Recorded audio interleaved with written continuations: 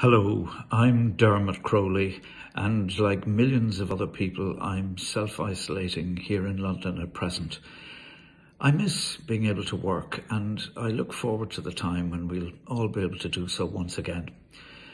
I thought I'd remind myself of what it's like to work on a play by recalling the rehearsals for Brian Friel's translations, which I did here in London at the National Theatre last year.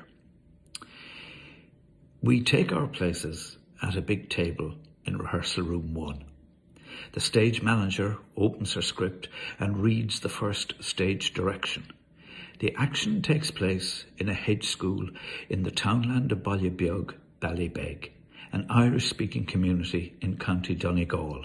Act 1, an afternoon in late August 1833. We're off. The journey to realise Brian Friel's masterpiece translations has begun. For the next 5 weeks or so, our director, Ian Rickson, provides us actors with a safe space every day in which to explore the text, open ourselves emotionally and honestly to Brian Friel's stunning work. We read and reread the play.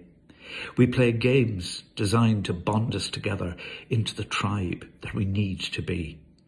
Volleyball, the Irish versus the English, the boys versus the girls, the shrieking camaraderie and rivalry drawing us ever closer to each other.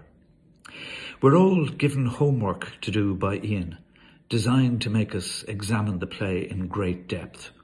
What time did the dance start? When did Moira and Yolland leave it?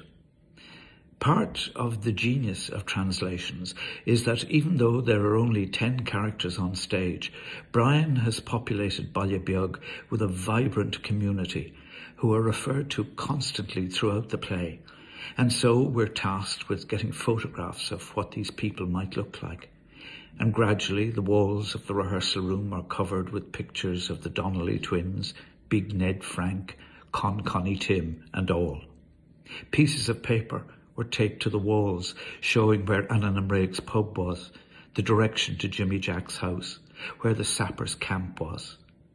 All of this meticulous work was created to give us a sense of place, a sense of shared history, so that hopefully for an audience we wouldn't just be a group of actors walking onto a stage. We would rather be the people of Ballybeog in that summer of 1833, whose lives they were sharing, if only briefly. Stay safe.